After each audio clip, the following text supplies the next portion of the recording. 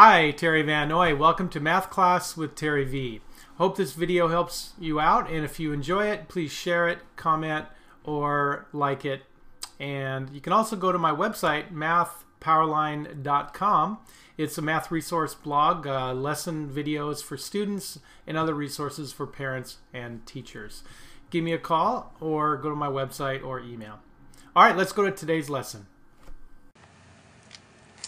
Theorem 8-3 says, when the altitude of a right triangle is drawn, the leg of the original triangle is the geometric mean between the hypotenuse and the adjacent or the near part of the hypotenuse.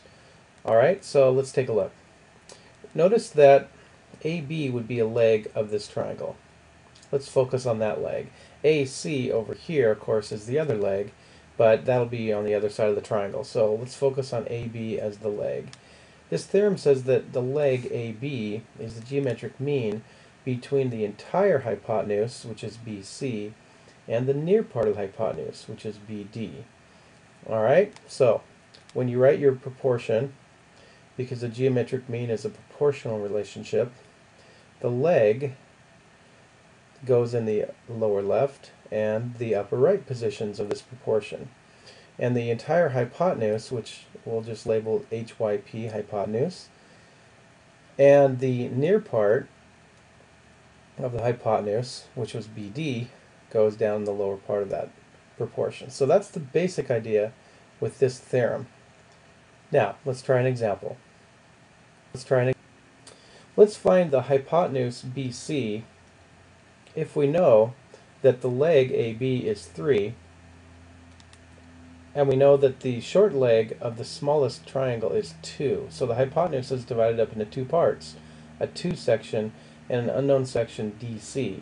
Still, we should be able to find the entire hypotenuse. So let's write our proportion, and remember what the theorem says, that the leg, which in this case is 3, is the geometric mean between the entire hypotenuse, which we will call x, and the near part of the hypotenuse created when we draw the altitude. That's 2.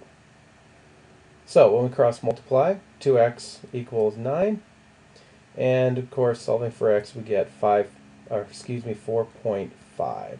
So the entire hypotenuse is 4.5, and of course we can fill in some more information saying that then DC must be 2.5 if we were curious about that. All right, there you have it. I invite you to go to my website now, MathPowerLine.com, or email me or give me a call. The way I work best with students is live, online in my classroom. So if I can help you in any way, answer some specific questions, the first lesson with me is free as I show you how everything works. All right, study hard and take care.